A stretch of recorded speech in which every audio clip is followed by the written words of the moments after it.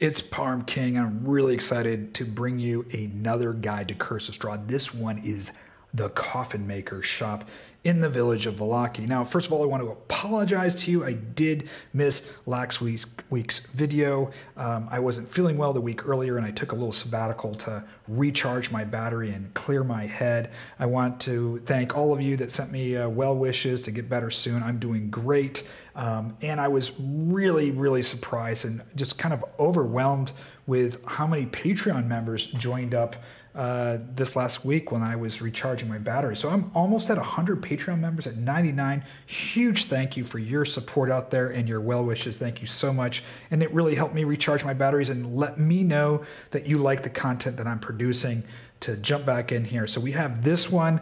The Blue Water Inn is almost done. I'll be releasing that here shortly. Again, a big shout out and thank you to DM Andy. DM Andy makes all these beautiful battle maps that you see in these Curse of Strahd guides. If you like his maps and you're playing on a tabletop or Roll20, they're available in grid, non-grid, day, night, weather effects. I put a link to DM Andy's Patreon down below. Make sure you say thank you to him because he's also gracious enough to allow us to use these battle maps in our Foundry Adventure modules. That's right, every one of these modules are produced also in PDF form and Foundry Adventure modules. These modules you can just download and install. It includes everything: the maps, the walls, the characters, the links back to D&D Beyond, the music, everything you see here. Just with a click of the button and you're ready to go. So let's jump in here. And again, huge shout out, big thank you to the Patreon members and your well wishes. They were well received. So let's talk about this beautiful map and this encounter, which of course, as you probably already know, I made some changes in here, little tweaks and twists in there to make it a little bit more exciting, perhaps a little different.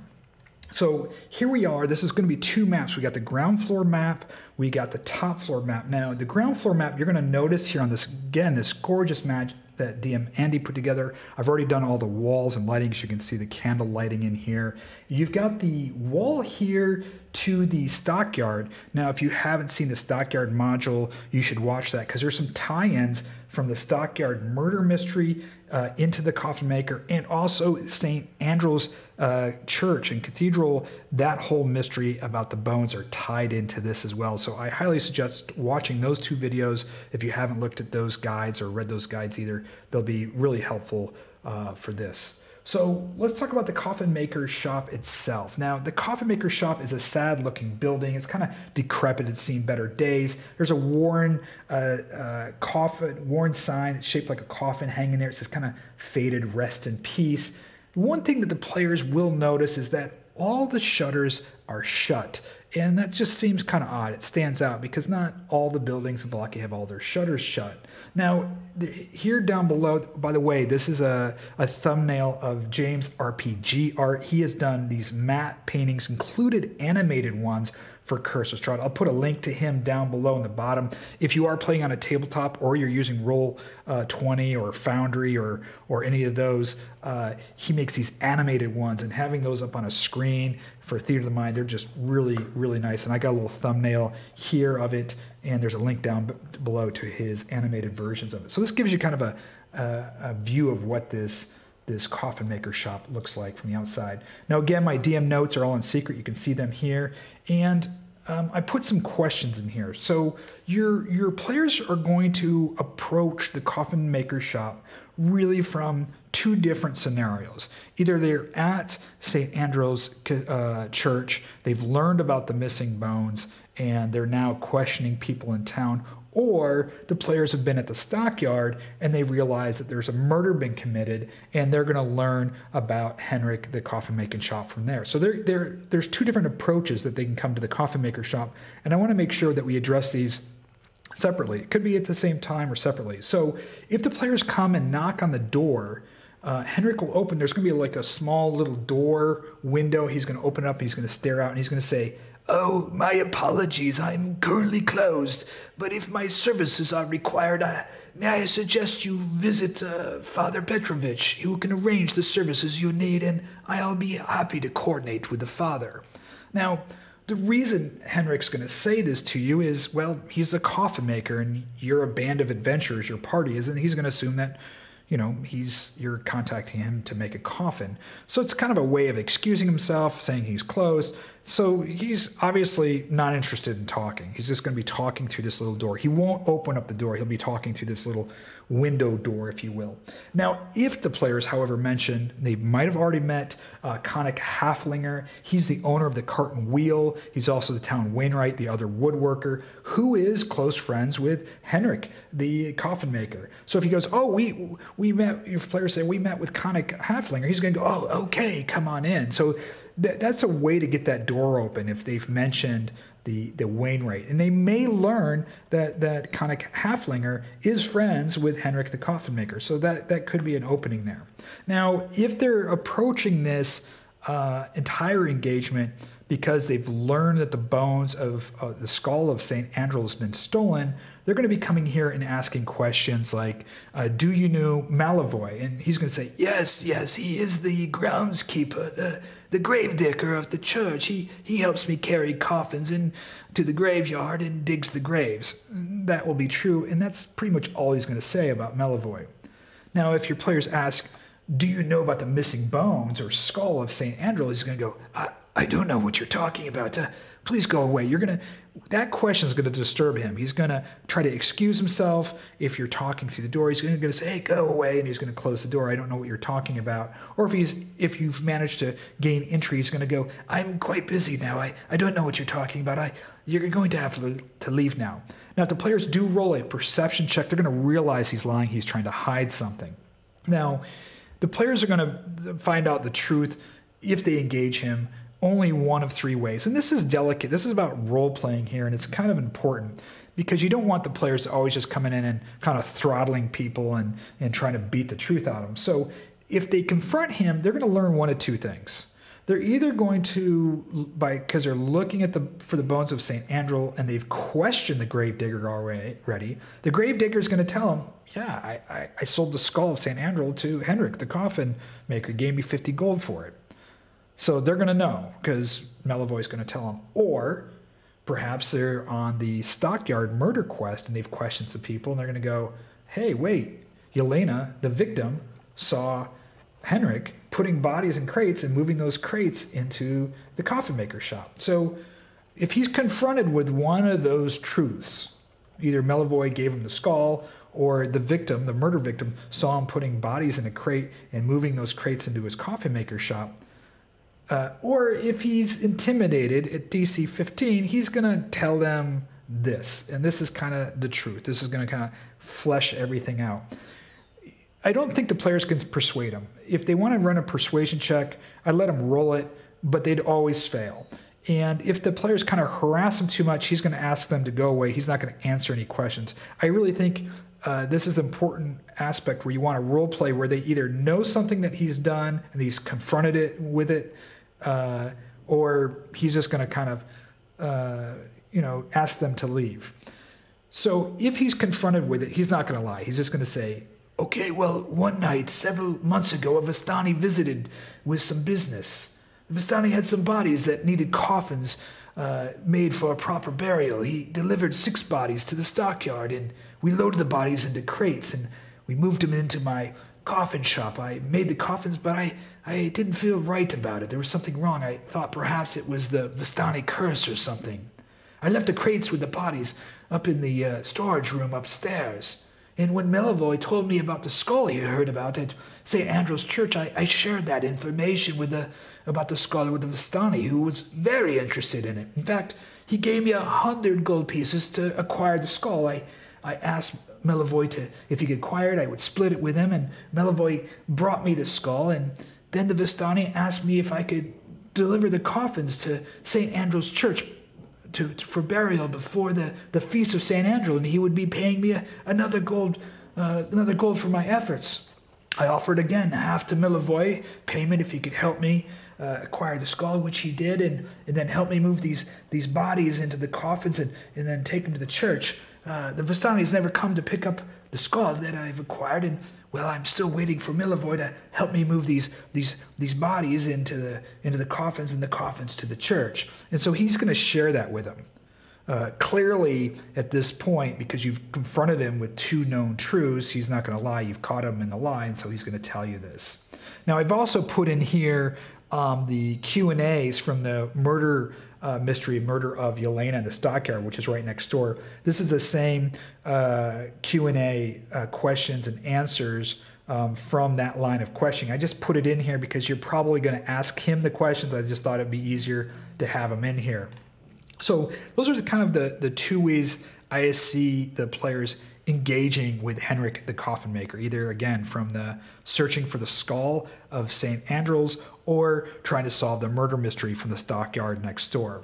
So that takes us right into the map here. So here he is. There's Henrik right down here. He's going to either engage the party in this door here by his woodworking shop, or they're going to knock at this door up here. So let's look at each of these rooms. And one of the things that, well, it was a little frustrating to me, and if you're familiar with Curse of Strahd, you had the book or on D&D Beyond, there's really nothing in this coffee maker shop. So I added a few little items in there, and I've kind of changed the spawn encounter a little bit, the vampire spawn encounter, which we'll get to here shortly, which I'm kind of excited about. So this room is kind of musty. There's some new coffins that are laid out here on display and some other ones. Again, the players are going to notice that the shutters are closed and locked.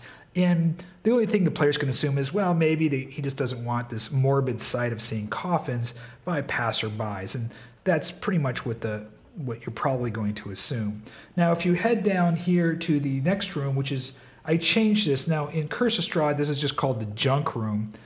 And I just thought, well, that's kind of a cop-out. I call it the finishing shop.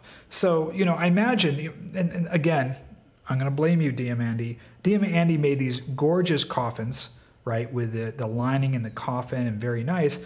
I just figured, you know, the coffin maker has a finishing shop. And in the finishing shop, this is where he's working on the interiors and the fine work and the finishing work and the hinges for each of the coffin. There's a lantern hanging from the ceiling over a tabletop. There's some small tools for finishing work and details. The cabinets are lined the walls with various items to decorate the coffins. There's some rolls of material here to line the coffins, maybe some silk and stuff, or metal bars for making hinges and other items. So this is, I call this the finishing shop. This is where he's taking the coffin and you want to line some silk in there or put some nice detailed work on it. This is where that's going to be done. So I have some items in here for the players that they can get. There's a small knife, there's cotton here, there's silk. So there's some items. I just want to give the players some items that they get. You know, there's some copper bar in here. There's some smith tools. Again, there's a link back to D&D Beyond if you have D&D Beyond and you want to look at it. But there's really not much of a description in here. This description is quite a bit more. The next room we have over here is the workshop. Again, there wasn't much of a description in here. I put a couple more tools in here, the woodcarver's tools, a hammer, a small knife. The workshop's well lit. There's coffin in various stages of being built. Again, I mean, this is these detailed maps that DM Andy puts together. I mean, you can see, I'll just move this over so you can see what a great job he's done. I'll just zoom way in here. I mean, you got stuff on the tables. You've got this saw with the wood. You've got one of these coffins. He's got, you know, building the frame to the coffin. So they're in various stages of being made. Just, again, it just adds to the detail in the atmosphere. Now, I imagine if he does let you in, you're going to have the conversation most likely here in the workshop. So let's go ahead and move upstairs where the real action takes place. So we'll zoom in again up here, and we'll talk about, we'll start with the kitchen over here. So the kitchen here the kitchen looks like it's well stocked. There's a table setting for two, perhaps there was a guest, and there's a door that leads here to the north. Now, I added this in here. There's really no other description. I wanted to put this in here to tie in the backstory again with Conic Halflinger, which ties into the murder mystery, or if they meet with Conic Halflinger in the town square. If they ask, hey, the table looks like it's set for two, he's going to say, oh yes, Conic Halflinger was here. We had some, he owns the cart and wheel. He's the town's Wainwright. We had some cheese and wine earlier. He was asking me to help him with some woodworking there at his shop. That ties in to their alibis for the murder mystery if you're doing the murder mystery at the Stockyard. And if they do talk to Conic Halflinger, he's going to go, yes, I was over there at Henrik's shop having some wine and cheese, discussing working on one of the wagons that I needed some help with, some of his woodworking expertise. So they can, it's an alibi exchanging things there. So I like adding those little bit of details in there, so it's not just like, well, there's a kitchen, and there's some stuff on the shelves. You want to put those little details because that's what fills in, reinforces those clues as you're solving this mystery. Now we're going to go up to the bedroom. Again, I did a couple little things here in the bedroom. You're going to notice, again, DM Andy, there's a little viola there sitting on the stand. He's a woodworker, so I imagine I put that item in here. He plays. You can actually add that into your role playing. He's made this viola. Maybe Conic Halflinger comes over there and they play music together. Henrik, the Coffin Maker's only friend, is Conic. They're the two woodmakers in town, so it's quite likely they get their string instruments, their lute and viola, and they play a little music together. The other thing the players are going to notice in here, there's a dagger on the table. So there's 2 items the players can take from this room. And I put in there, Henrik plays the viola, so that's mentioned in here as well. Now, if the players do search the room, it's a DC perception check of 15. They're going to find this small wooden box with St. Andral's skull in it. They're also going to find a leather pouch with 50 gold pieces. Remember, he received 100 gold pieces. He was going to give 50 to Milivoy to get the skull. Milivoy's going to have that other 50 gold pieces. Now, the players will notice when they're looking at this bag of 50 gold pieces, they don't have to roll for this. They're going to notice right away that there's one odd, strange, larger coin in there. Henrik will be surprised. He legitimately didn't notice the coin in there. He was given the bag of 100 gold pieces. He just pulled out 50, paid Milivoy, never really looked at it again. But the players are going to see this unusual coin in there. And it is a larger coin, and it's a Strahd coin. It's got Strahd's face on it. It's worth 10 gold pieces. Now, why is this important, and how did it get mixed in the bag? Well, 2 things to remember. It was the Vistani that is paying Henrik to bury these bodies. And they gave him 100 gold pieces in this leather pouch. So the players are going to realize, well, this is the leather pouch that Vistani paid him. But why is there a Strahd coin in it? This is the clue that those bodies and those Vistani have something to do with Strahd. This should be one of those, those little pause moments. There's a Strahd coin in here. That's peculiar. Henrik's not going to remember seeing it. He goes, I just pulled out 50 gold, paid Milivoy, and kept the other in there. So the only reason this is in there is to click that light bulb in your player's head. There's something else here amiss. And it's really a clue to who the Vistani were working for, and that these bodies that are brought here are probably in some way, shape, or form tied to Strahd. Again, here's the skull of St. Andral's. It is here. It's in a box for the players to take back. So the players are going to get this skull one of 2 ways. Either they've either busted in here and started searching and found it, or perhaps Henrik's going to tell them where to find it, and if they have enough time to get it back to the church and get it properly buried, they can avoid the vampire spawn just tearing the church to shit, which you can see in the St. Andrew's video. So that's what we have here in the bedroom, and let's go ahead and jump into the main action here, which is going to be in the storage room up here. Now, I call this the storage room upstairs, and the room is dusty. There's cobwebs covering the ceiling. It seems to be a storage room for wood, and the wood is cut, and it seems to be used for drying lumber before cutting into coffins. I was thinking to myself, Valaki's damp. The whole area is damp and cold. He probably wants this wood to dry out, and you want wood as a woodworker, you want to work with dry wood, and so he just stores wood up here that he's going to be making coffins up here to dry out, and so that's why there's so much wood up here. And I wanted to give a reason. He's drying the wood out to make coffins. That's why they're up here.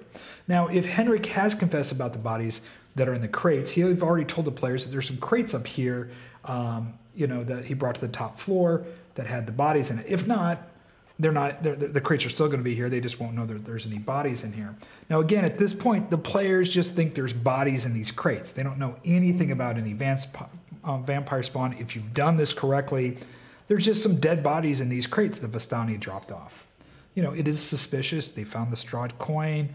This Vistani was interested in the skull. The players might start putting some clues together, but again, it's just, some dead bodies in here. Now, one of the things I want to talk about briefly here before we jump into this for Foundry players, each one of these boxes is actually what do you call this here? A tile. So I just made them as tiles, so you can create more of them and just move them around in here and place them where you want to. So feel free to move the tokens or the tiles where you want. Now let's talk about the vampire spawn themselves. And you're going to notice that there's some different looking vampire spawn in here. In fact, each one looks different. And this is the big change I made to it. Now, this is a combat encounter, and it's a pretty deadly combat encounter. And I wanted to make it something special because there's really nothing else at the Coffin Maker shop. I mean, there's two mysteries. You've got the mystery of the missing skull. You've got the murder mystery going on. But you got this combat encounter, and this is a pretty significant one in the town of Vallaki. Now, I made these vampire spawns as adventurers in previous life. I had mentioned these were a band of adventurers, very much like your players, your party. And these adventurers, who are now vampire spawn, still remember each other. They remember coming to Barovia. They came and tried to defeat Strahd, and obviously they failed. They were turned into vampire spawn, and now there are minions who serve Strahd under complete influence of Strahd. Now, each one of these vampire spawns has their original weapon that they used in life. And one of them is a wizard, and they have one spell. So they're not just vampire spawns. These are adventurers that have become vampires. Now, why is this important? For a couple of reasons. Well, number one, this is Gothic horror, and this is some foreshadowing. I really wanted to set this up so that when your players are engaging with these, they're going to go, wait, these look like adventurers. That guy looks like a paladin. That's a ranger and a rogue. Could this be our fate? If we fail, is this our destiny? If we do not defeat Strahd, will we too become vampire spawn, minions for Strahd? So this is one of these kind of gloomy, doom, foreshadowing things. This is just not random vampire spawns. These are adventures just like your players that are now vampires attacking your players. Now, the other thing I wanted to do in here is, because this is a pretty deadly encounter, is I wanted to leave your players with some magical items. So each one of these vampire spawns has a magical item that's associated with them in life.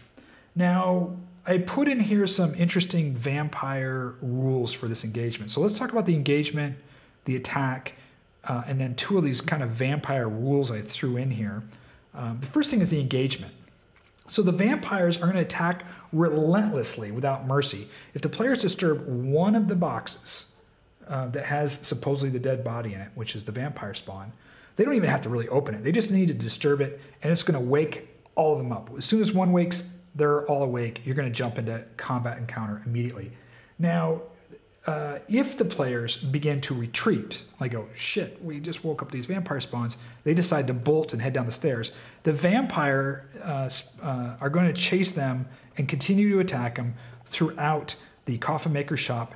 Or if they jump out the windows, they're going to chase them on the grounds. Now, if the players leave this map, if they leave the grounds of the Coffin Maker, the vampire spawn will not chase them beyond the grounds. And when the players do come back, or they come back with help or guards, the vampires will be gone. They have retreated. And I'll explain what happens, but you'll see it's pretty cool. So the vampires will attack them, chase them through the building, chase them on the grounds. But if the players retreat and leave, the vampires are not going to follow them. They're going to disappear. When the players come back, they're going to be gone. Let's talk about how the vampires attack. These aren't normal vampire spawns. I like to think of these as they have their muscle memory for battle when they were adventurers, and they're vampires, so they have this lust for drinking blood. So when they're in combat, they're going to be using their weapons to attack, because that's what they knew in life. That's what they trained to do. These adventurers, these 6 adventurers know each other. So they're going to be using their weapons to attack. However, when they get close or see this opportunity, the vampire bloodlust in them is going to come out, and they're going to try to grapple and bite one of the players if they see that as an opportunity. Otherwise, they're going to interact and attack the players as they were in life, and I'll go through each one of them and explain to you how that works. Now, every one of the vampires has a weapon. Vampire spawns have multiple attacks. Usually it's 2 claws attack or a grapple and a bite. But what I did in here is each of these vampire spawns can attack with their dagger or their short sword twice. So they have everyone has multiple attack. They're going to use their weapons, except when they see that opportunity to go in for the grapple and the bite, right? So I imagine them, they're attacking as they were in life, and this lust, this vampire fervor comes over them. They're just going to grapple onto the player and try to bite them. So I imagine the grapple and the bite more of being this kind of this inner energy vampire kind of overtaking their ability to control themselves to try to bite a player when they get in close. Now, there are 2 vampire reactions that I have in here. Remember, these vampires know each other in life. They are adventurers. They see each other. They value each other as adventurers, but they're under this control of Strahd. They are undead now, and they're being, they have this addiction. They can't control the fact that they need to drink blood and they need to attack these players, and they're also under orders from Strahd. But they still have this thread of connection. So when one of the vampires, if any one of these vampire spawns are killed, you're going to do what I call a vampire rage check. You're going to, as soon as one dies, you're going to roll a d20 die, just a straight d20. And if it's 12 or higher, the vampires are going to go into a rage. And what they're going to do, if you succeed this, they're all going to stop what they're doing, and they're going to look at the player that dealt the killing blow or the killing spell on their fellow adventurer. I mean, even though it's a vampire, it's undead, they're still going to remember, hey, this was our buddy the rogue or our buddy the ranger who's now dead. And all those vampires, the other 5 vampires, are going to myopically focus on who dealt the killing blow. And they don't care about opportunity attacks. They care about nothing. They are going to focus, all of them are just going to focus on that one player, and all 5 of them, or whoever's left, are going to just attack that one player. They're going to walk right past other players, and they don't care about opportunity attacks. Remember, everything around them has just gone into this kind of zone myopic focus. We're going to kill the person that killed our ally, our adventurer, because there's still this threat of them being an adventurer. So that's what I call vampire rage. So as soon as a vampire goes down, you're going to roll this this vampire rage check, D12, DC 12 or higher. They're all going to focus on the one player. I also have this thing called vampire retreat. So if 3 or more of the vampires are killed, you're going to roll this vampire retreat check. Same thing. You're going to roll a D20, a 12 or higher. The vampires are going to realize we're overwhelmed. We need to regroup. And they're going to break through the windows and they're going to escape. They're going to try to escape, and they're going to leave Vallaki. Now let's talk about this vampire retreat, because I mentioned it earlier. Remember, if they chase the players are retreating, they chase the players. As soon as the players leave the Coffin Maker, the grounds of the Coffin Maker, the vampires don't chase them anymore and they disappear. Or in this case, the vampires retreat and disappear. What happened to these vampires? This is a little fun thing to put in your back pocket. Any of the vampires that escape and live, right? Whether they retreat from this retreat mechanic, or whether the players retreated and they chased them and the players left and the vampires disappear, the vampires are going to come back. They're going to remember 2 things. Number 1, these vampires were on a mission. Remember, they were going to be put into the coffins, moved to St. Andral's, and just wipe out the church and kill Father Petrovich. That was their mission. Strahd gave them this mission. And the players interrupted this mission. And the players may have killed one of their friends. They are now vampires on epic revenge.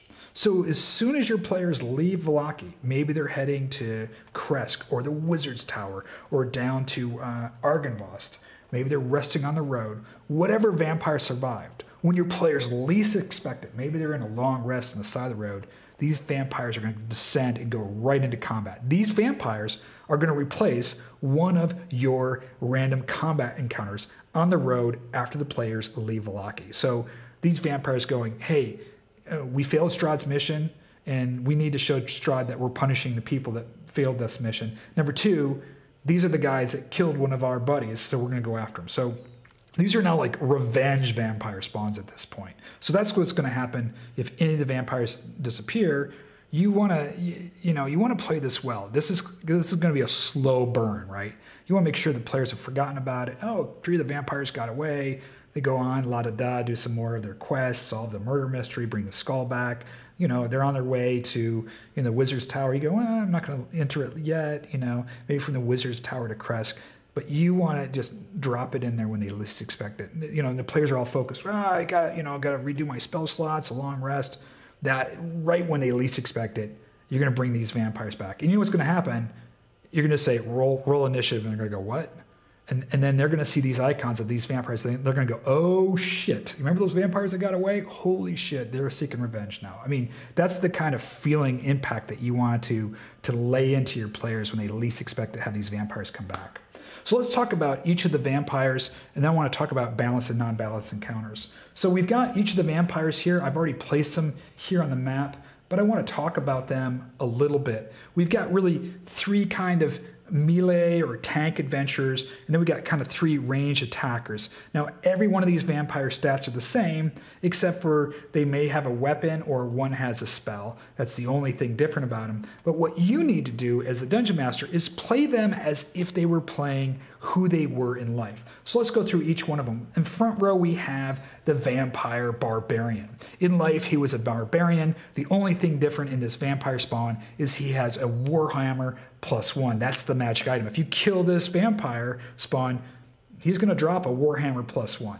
So I imagine him, he's just going to run into the front. He's just going to attack. He's this barbarian. Now, again, he does not have any of the rage attributes, none of the specialty features that a typical barbarian has, but he still has that barbarian weapon. He's a vampire spawn, and he's going to behave like a barbarian. He's going to just charge in the front. He's going to be swinging this Warhammer, and it's only when he sees that opportunity to go in for a grapple and a bite that the power of being a vampire is going to just overpowering his will, so he's going to say, drop his Warhammer and go in and grab for a bite. Now, if one of the players drop their weapons, they're going to definitely go to the claw attack, typical vampire spawn, claw attack and bite. But until then, he's going to be swinging this Warhammer +1. Now remember, these vampire spawns get multiple attacks. So treat the weapon as 2 attacks. Every single vampire spawn is going to get 2 attacks with their weapon, just like they would get 2 attacks with their claws, or a claw attack and a bite attack. So I'm going to treat this just like this. It's 2 attacks with a weapon, or it's a claw grapple attack with a bite. That's the 1-2 blow that they're going to be doing. So they're going to typically stay with their weapon that they're comfortable with in life. That's their muscle memory for combat that they're going to be working with. So we got your vampire barbarian. I put him in the front row box. He's going to engage first. Right behind him, you have the vampire fighter. Just like the barbarian, this is a vampire. He's going to go in. He's going to charge forth. He has a 2-handed greatsword +1 greatsword. He's going to go in there and just, dice and slice as best he can, just like he did in life. The other combatant is this vampire Paladin. Now, he has a long sword. It's not a magic long sword, but it's a +1 shield. So I upped the armor class +1. Instead of the 15 armor class like the other vampire spawns, he has 16 because he has this +1 shield, and he's swinging his long sword and going in there. Again, if you kill any of these vampires, they're going to drop these magic items, great magic items to pick up. Okay, let's go into our range people. The rogue is not really a range one. I imagine I would play this still like a rogue. It's going to try to go in. It's going to try to attack. It's going to look for ways of trying to disengage. It's not going to have any of its sneak attack abilities, but it's going to behave like a rogue. It's going to try to find a way to kind of come in and flank, or maybe get up on a wood pile and pounce down on the players. And this rogue has a multi-attack with a vicious dagger. Now, the Vicious Dagger is no big deal on its own. It's a D4, and I think with the vampire, it's going to be a +3. Let's just check that out, see if I'm right. Yeah, it's a D4 +3. But it's a Vicious Dagger. If you roll a 20, it's going to add another 2d6. So it's going to have 2 attacks, and if it hits with that 2d6, you could be in for a shocker of a hit on one of your players. So the rogue won't seem like a big deal, but I would say I'd be playing this rogue where it's going to try to get itself in a position to do this vicious dagger attack, but if it gets in close enough, you know, this is a rogue, it's going to go for the grapple and the bite. I would say that the rogue is going to try to grapple and bite before the paladin, the fighter, or the barbarian, which are going to be, you know, more kind of melee tank combatants. The rogue is going to try to go in for that opportunity sweet kill like it used to do in sneak attack, and all of a sudden that vampire lust is going to overcome them. Actually, she's a woman. She's a woman rogue. She's just going to go in there and grapple the player, just try to bite right and munch on the neck. Remember, this vampire bite is nasty.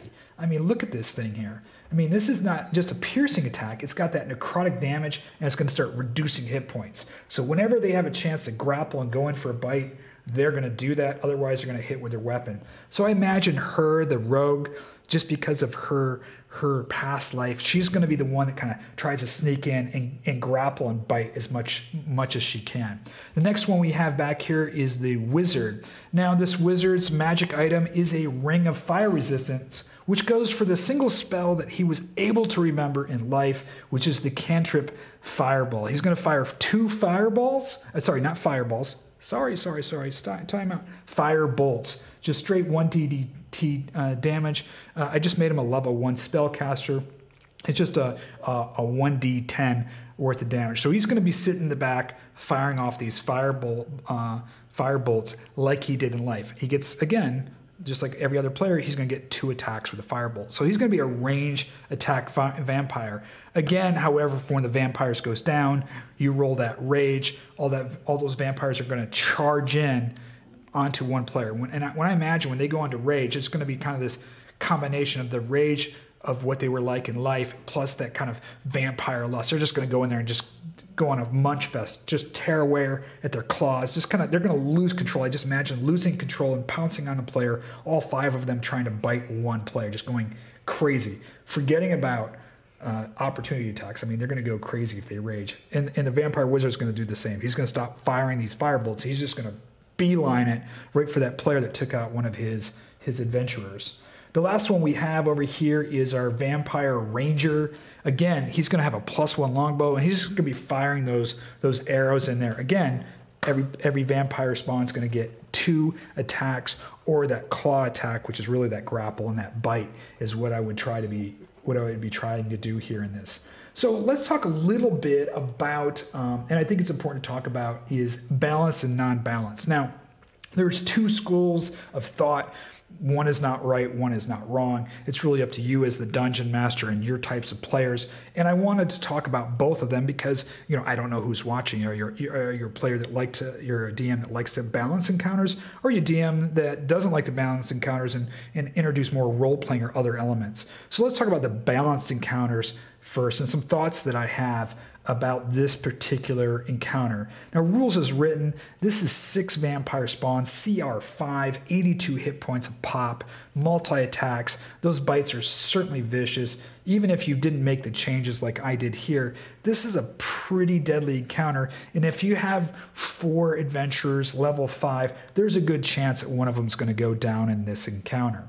How do I think about balancing encounters? Well, I think about it from 3 different points of view. The first thing I look at is how many players do I have, and what is their combat action economy? Meaning, are they more spellcaster? Are they more melee attackers, etc.?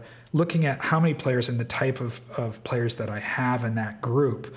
Now, the way I'm looking at this, if I have 4, or if I have 5 or 6 players, and they're all level 5 or the appropriate level for the encounter, you can leave it rules as written. They're all 80, and I would change your hit points between, 75 to 85. Everyone just slightly different. Don't make them all 82. I always like to differ them just a little bit, plus or minus a little bit, not all the same. I think for 5 or 6 players at level 5 with a good mix of players, this is awesome. It works well.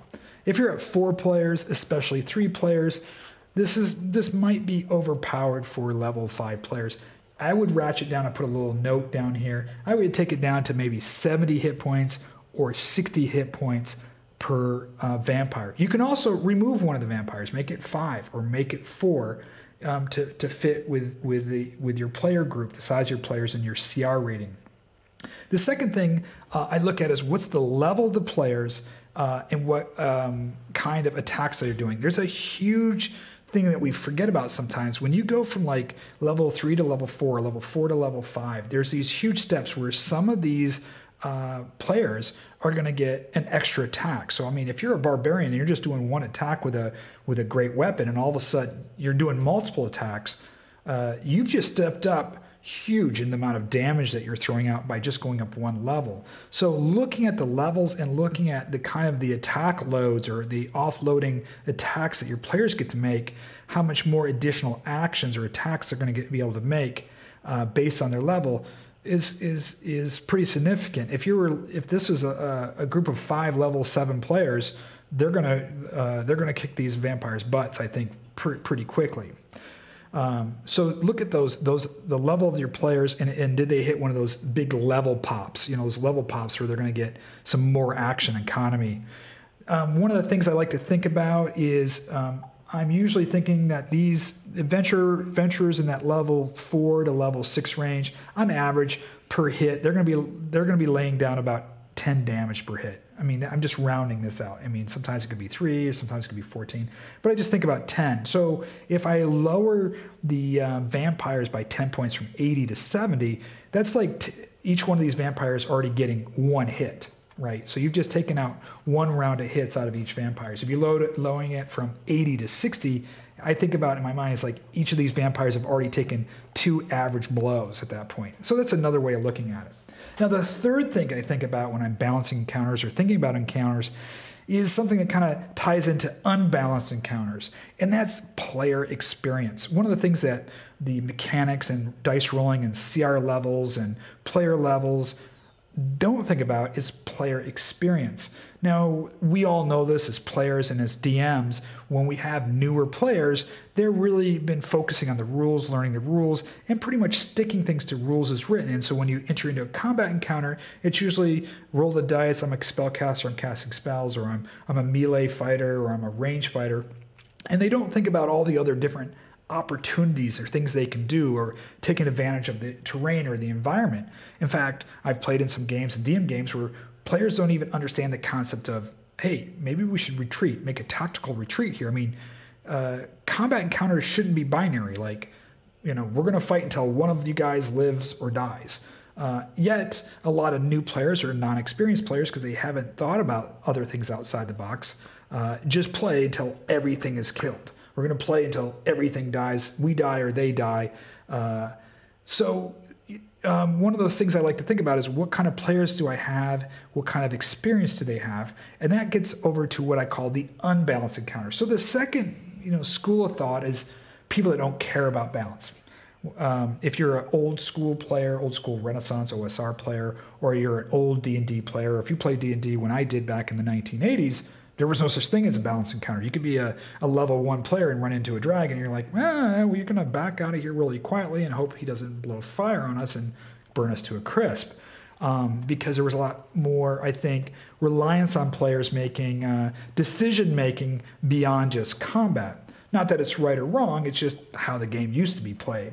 And there's some people that still like to be more strategic in role-playing and creative thinking rather than just casting spells and damage. And so to bring those types of players to the table, or bring those people that aren't really concerned about balance encounter, is how I add those two vampire features in here. The vampire rage, where all the vampires disengage to engage just on one player character, and then the vampire retreat roll, where if 3 vampires or more fall, you're going to roll this vampire retreat mechanic to see if the vampires try to escape, and really putting the onus on you, the DM, to change the dynamics of the combat rather than kind of relying on those players, especially if you have those new players that don't know or don't think about or haven't thought about that retreat or other strategic options are in the mix. So I have all of those things in here. Again, here's all the vampires with their different magical items.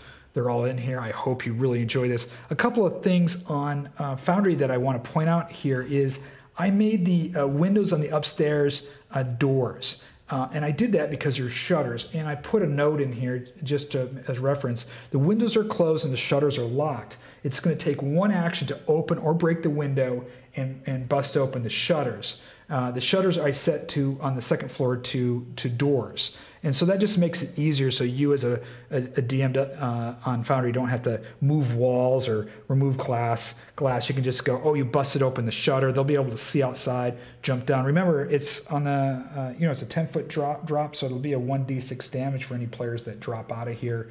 And again, if the vampires try to retreat, they too might try to jump out of one of these windows. Well, that's it for the Coffin Maker encounter. Again, this gorgeous map by DM Andy. Huge shout out to DM Andy. And again, to all of you Patreon members, thank you so much for your support, your well wishes. Please make sure to hit like, hit the bell icon to be reminded about new videos I'm putting up, and hit the subscribe. And if you're interested in being a Patreon member, down below this link, patreon.com/Parm King. This is Parm King signing off.